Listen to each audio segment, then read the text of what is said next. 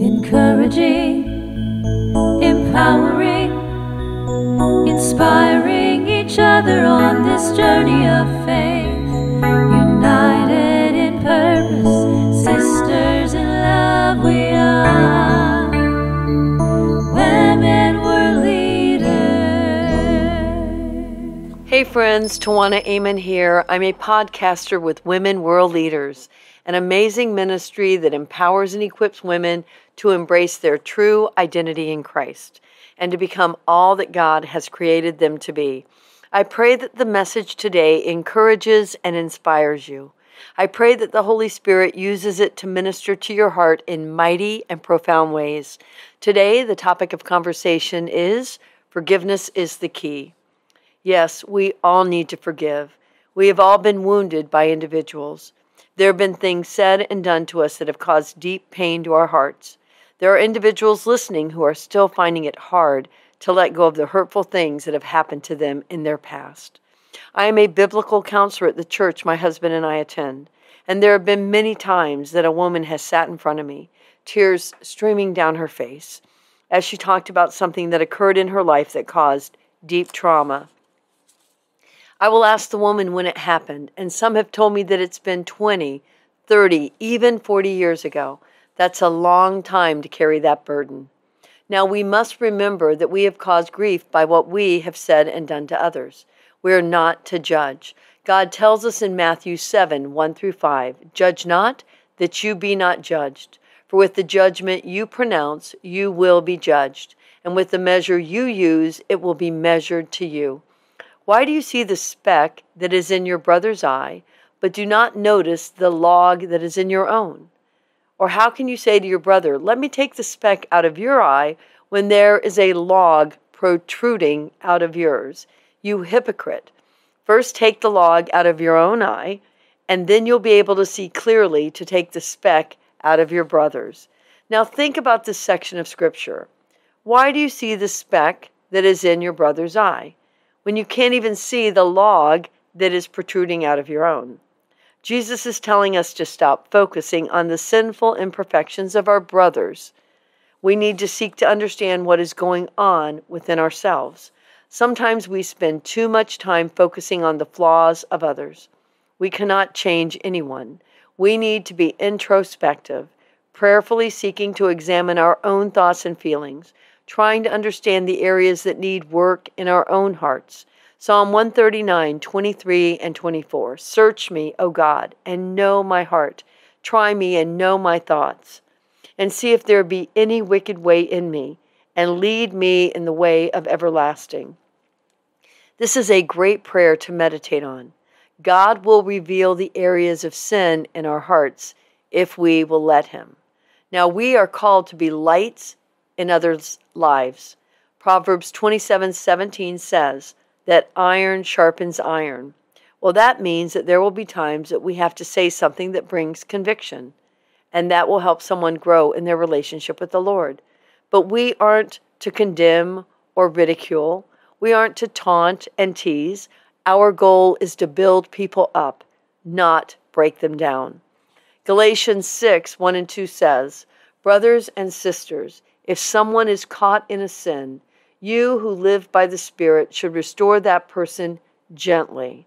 But watch yourselves, or you also may be tempted. Carry each other's burdens, and in this way you will fulfill the law of Christ." The Apostle Paul is instructing us to gently restore the individual, to be kind, to be considerate, to be gracious. I have many opportunities to minister to women. I always try to speak to them in love. If I'm correcting someone, I will say that I've struggled with that in my own life. I want them to know that I can relate. I'm not there to just correct them and tell them what to do. I will share how I had to work through similar situations to overcome the sin in my own life. And then I will direct them to the Word of God. That is what will bring freedom and deliverance. I will encourage them to spend time meditating on His truths. I will help them understand that the correction is meant to create more holiness in their life, to cause them to be more like Christ. I'm not trying to prove that I'm right. I'm not trying to get my 2 cents in. My heart is for my words to be like Proverbs 16:24.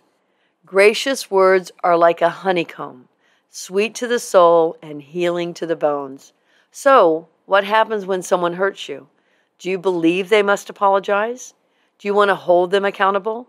Do you feel the need to confront them, even if it was many years ago? Well, I want to share my journey on the issue of forgiveness. I experienced a lot of bullying and verbal abuse while growing up. It's sad that I had so many hurtful things happen to me at such a young age. And there were a few people that said and did things that really caused a lot of feelings of insecurity and inadequacy. But I seemed to be able to pull myself up by my bootstraps and march on. I think we all have gone into survival mode, haven't we? On the outside, it seems like we're doing fine, but it is a facade because on the inside, there's so much fear of failure and rejection. It has been paralyzing, but we learn to move on. Now, fast forward to my first year of marriage. I found myself super sensitive. I was constantly feeling wounded by what someone did to me. I would come home and tell my husband the situation, and he would tell me to just forgive. Now, he was right. That is what I needed to do. But who knew that I wasn't mature in that area? I sure didn't. I wasn't really ready to hear that. I wanted him to listen to what had happened and to be sympathetic to my pain. And because he didn't validate my feelings, I would get angry. I'd find myself really upset with him. And if he didn't apologize, I would hold a grudge. I'd cross my arms, tap my foot, and wait for him to repent. But what I didn't understand is that he didn't agree with what I'd done or the way I was responding to the situation. So he wasn't going to apologize. He was actually waiting for me to. It was like we were on a spin cycle, going round and round in circles. In the first year of our marriage, we would meet with our pastor once a month for maintenance counseling. He knew there would be challenges. He wanted to help us navigate through what he knew would be some really rough patches. Boy, was I ready to go over my list of grievances. I couldn't wait to sit down and tell the pastor all the ways my hubby was insensitive. Well, what happened next literally blew my mind. When I went over the things that I was offended by, the pastor said, well, you're unforgiving, unloving, and judgmental. What was he talking about? I practically fell out of my seat. I told him that men stick together. They're all alike. I needed to go to a woman. That way we could see eye to eye. So off I went. Well, I was in for a surprise.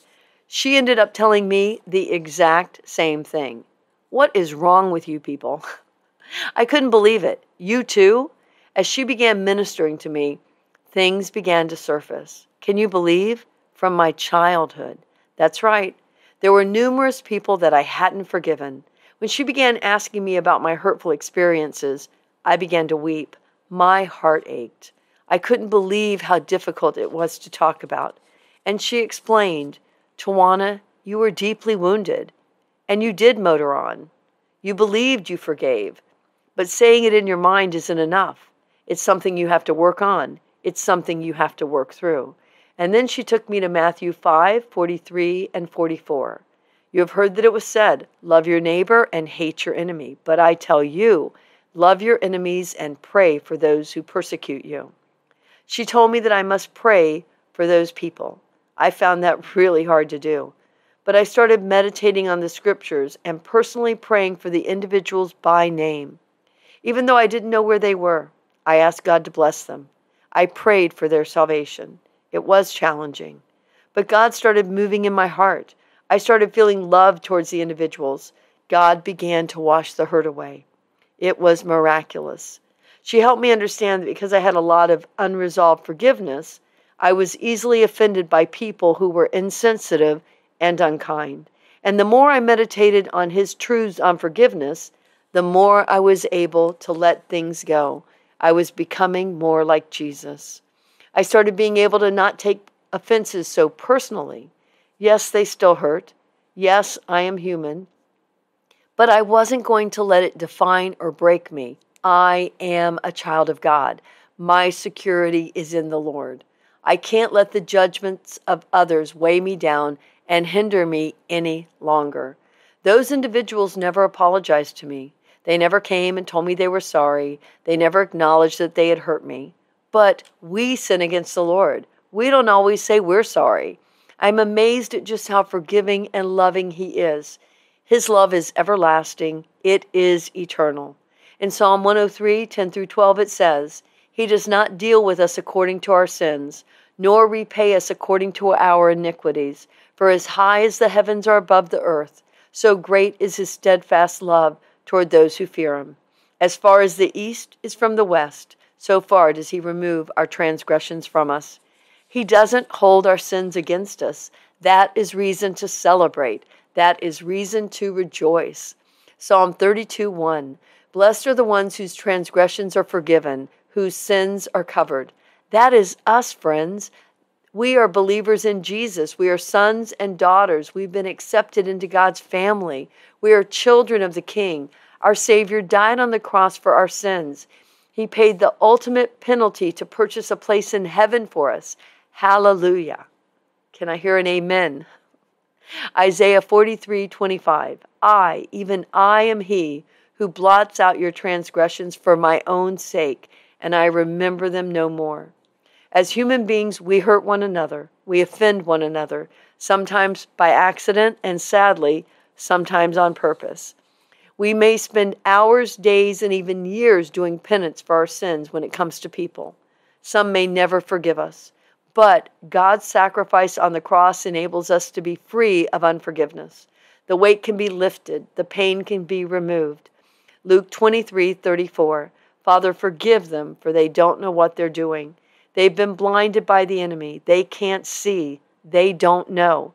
Jesus shows unconditional love to us, and then He tells us to love like He does. It's not a request. It is a requirement. And what's amazing is that when we seek Him and His Word in the area of forgiveness, He will give us the grace to forgive. He will help us to love the person that's hurt us. He will help us to forgive from the depths of our heart. In Romans 12:14, it tells us to bless those who persecute us, to bless and to not curse. How can we bless someone? We can't without the power of the Holy Spirit. We can't love unconditionally without His help. We are dependent on His strength to enable us to do the right thing, to let things go, to leave them in the Lord's hands. God has such a better way of dealing with people than we do. And God tells us to love them and to exhibit grace and to extend mercy. May we not hold on to hurts. May we pray for those individuals who have caused pain in our lives. And may our goal be to make peace and to truly be able to let things go. James 3:17 says, But the wisdom from above is first pure, then peaceable, gentle, reasonable, full of mercy and good fruits, unwavering, without hypocrisy. Isn't that amazing? We are so grateful that you tuned in today. We so appreciate you. And we pray that the words bring healing and restoration. God bless you until next time. Thank you for listening to the Women World Leaders podcast. Join us each week as we explore together God's extravagant love and courageous purpose.